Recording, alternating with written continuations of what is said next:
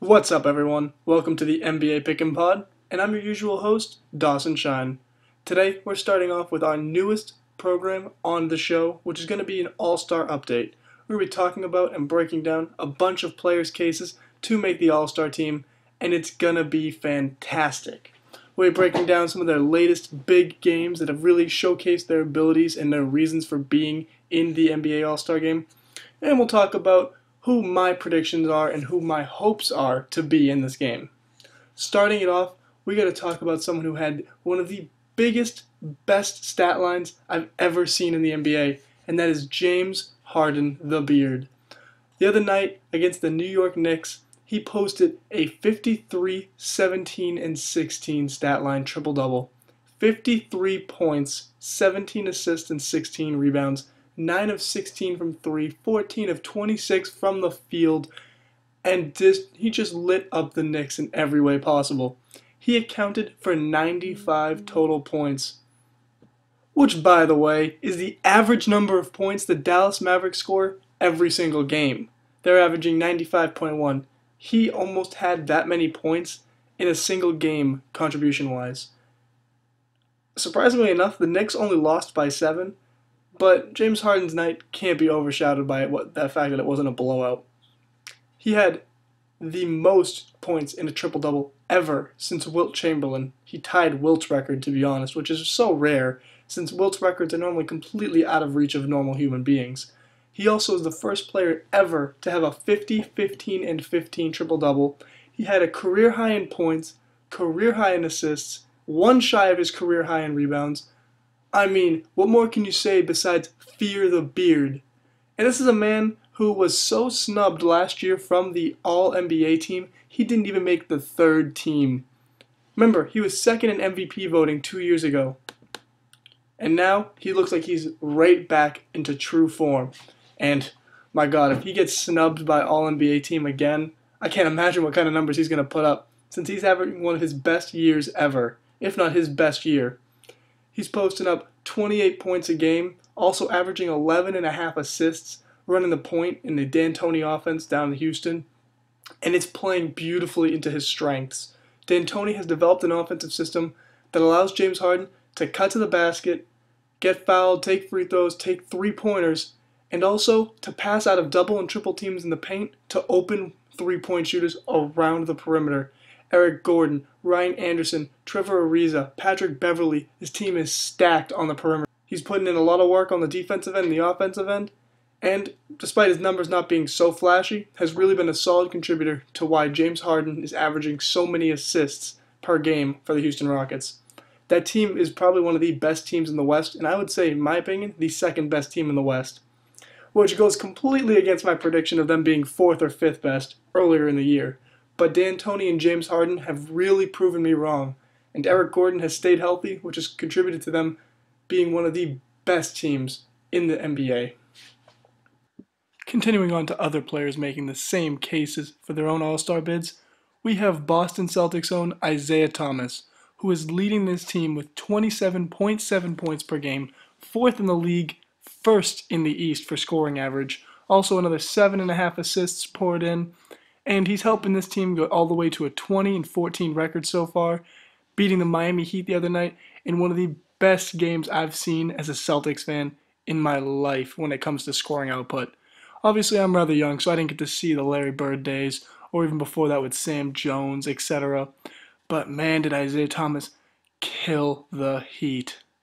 Did he put that fire out? He had 52 points in the game, 29 in the fourth quarter, and it was on the second night of a back-to-back. His team was dead in the water. No one in the Celtics scored more than 2 points in the fourth quarter except Isaiah Thomas, who had a franchise record 29 points in the quarter, which is only 2 shy of the NBA record for most points in a fourth, set by none other than Wilt Chamberlain with 31. And Isaiah was just unstoppable. He hit 9 of 13 threes, 15 of 26 from the field, 13 of 13 from the stripe. It was an efficient night, 75% true shooting percentage.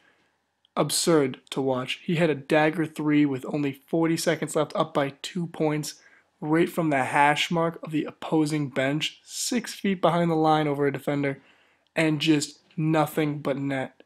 You weren't even sure if he could even see the rim. That's how hot he was. And of course, this is his second season being on the Celtics and being an All-Star candidate. His first year was about a half a year, so we don't really count that. Last year, as a full member of the team, he did make the All-Star team, and it looks like he's making a push to maybe even start in it. Now, there are a couple of other good point guards in the East, such as Wall or even Kyrie Irving, and especially Kyle Lowry, who had a fantastic showing against the Los Angeles Lakers last night, scoring 41 points in a 123-114 victory, 6 of 7 from 3, 12 of 16 from the field. He only took 16 shots to score 41 points, also having 7 assists and 9 rebounds on top of it. Absolutely fantastic game by him, and he just killed the Lakers from behind the arc. He would be 5, 6 feet behind the line, didn't matter. Steph Curry range, Damian Lillard range, Kyle Lowry range is now what it should be called. He's actually shooting better than Steph Curry on threes for the season, 44% compared to Steph's 40%. If that doesn't give you an indication on how good this season is going for him, then I don't know what will. He's averaging 22.7 points a game on 48% shooting in the field and 7 assists on top of it. Now, those aren't the same numbers as Isaiah Thomas, but he's also a much better defender. So you have to give him props too and give him consideration for that starting point guard role on the Eastern Conference team. But I gotta say, if I'm making a choice, I gotta put Isaiah Thomas in that game as a starter. He's just earned it, carrying the Celtics roster, especially on the offensive end of the floor. And I don't think there's any reason that he shouldn't be the starter. I don't care if he's 5'9", he's the best player on that team, and he's carried them to the third best record in the Eastern Conference. At least with Kyle Lowry, you got someone like DeMar DeRozan, who himself should be a starter in the All-Star game as a shooting guard, who's having a fantastic season, scoring and everything else on the floor. I mean, DeMar's averaging 27.5 points per game on his own and 4 assists. So Kyle Lowry's got no slouch for a teammate. You gotta take that as consideration when you're looking at between Isaiah Thomas and Kyle Lowry. Isaiah Thomas has no one like that on the Celtics. Avery Bradley's playing very well as a starting shooting guard. He's shooting fantastic, averaging 19, 18 points per game.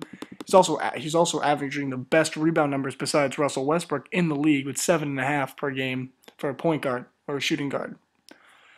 But he's no DeMar DeRozan. He's not going to carry an offense like DeRozan can. He's not going to put up 40 points in a game when you need it in the fourth quarter. He'll put on, 19, 20 points.